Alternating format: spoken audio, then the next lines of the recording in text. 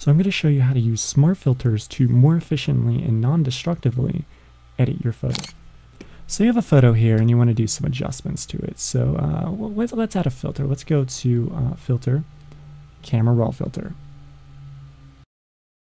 And you're like, you know, this could use a little bit more exposure, you know, not much, just a little bit. But then you're like, you know what, I'm crazy and I'm from the 80s, so let's lower that clarity down a lot, and just muted tones because, lol.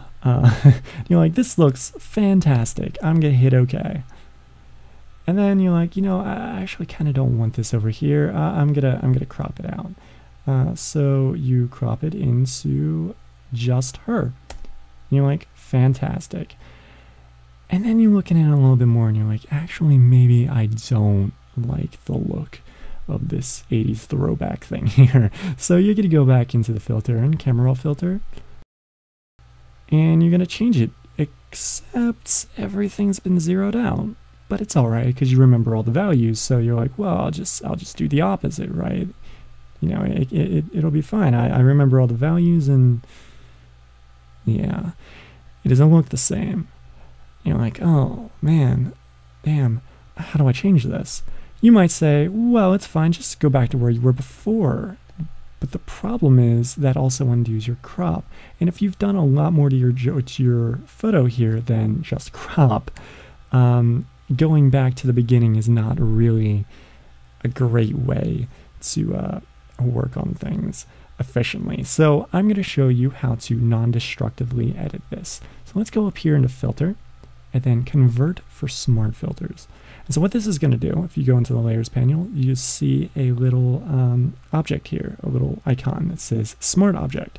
And so that means this is now a smart filter or a smart object. And so we can go back here into Filter, and then we can do that Camera Raw filter again.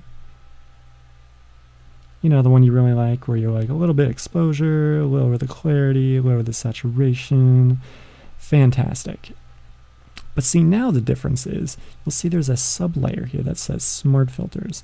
And under that, there's a sub-layer that says Camera Raw Filter. What's great about this is you can now just double-click on this Camera Raw filter. And look, all the values are there just like you had originally had them. So you're like, yeah, I'm going to complete the look all the way down because, yeah. Anyway, but the point is you can continually make adjustments to this and it's totally fine. Now let's add another filter in here. So let's go to a blur and Gaussian Blur, Gaussian, whatever. And you want to make this out of focus because you're silly and you're like, I don't want to see anything. Sharpness, what is that? Yeah. Anyway, you'll see that it created another sub layer under the smart filters. And the great thing about this is you can kind of hide the blur here, or you can turn off the camera raw filter, or maybe you just want to turn off one or the other and just keep that. Either way, you can go back in just like the camera raw filter and adjust the blur or anything else that you're going to add in here. You could also individually delete each one of these filters, or you could just delete all the filters. And if you do delete the all the filters, you'll notice that it's still a smart object. So any other filters you want to add, they will still apply as a sub-layer like the last ones. Now this doesn't just apply to filters. You could also go here into image adjustments, and like, let's say you want to change the hue. You'll notice down here in this corner, it created a smart filters thing for adjustments, which is awesome. So you're like, you know, yellow, let's make this yellow. And just like the filters, again, everything is there the way it was before. And you know, let's do that crop that we had before. And even though we just did this crop,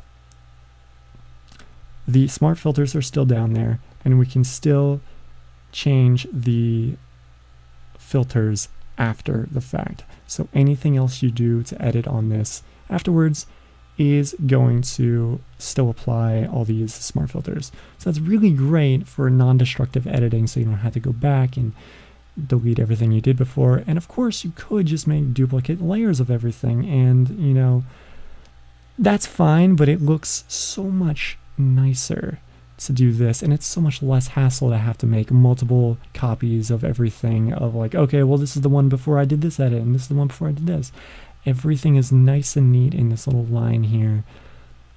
And the other thing too is if you were to use this down here, you've probably seen me do it if you've seen any of my other tutorials. This is the same thing as those adjustment layers, but this is a non-destructive way of editing them as well. Let's add a layers or a levels layer here. Let's just lower the levels a little bit more. And by lower, I mean, yeah.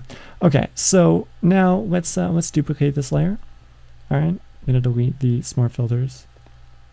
And the thing is, when you have these adjustment layers that you use down here, this applies to everything below the whatever this layer is. So you have to make sure it's in the correct order. And so, you know, if I were to put that here, it no longer applies to this, but it still applies to this.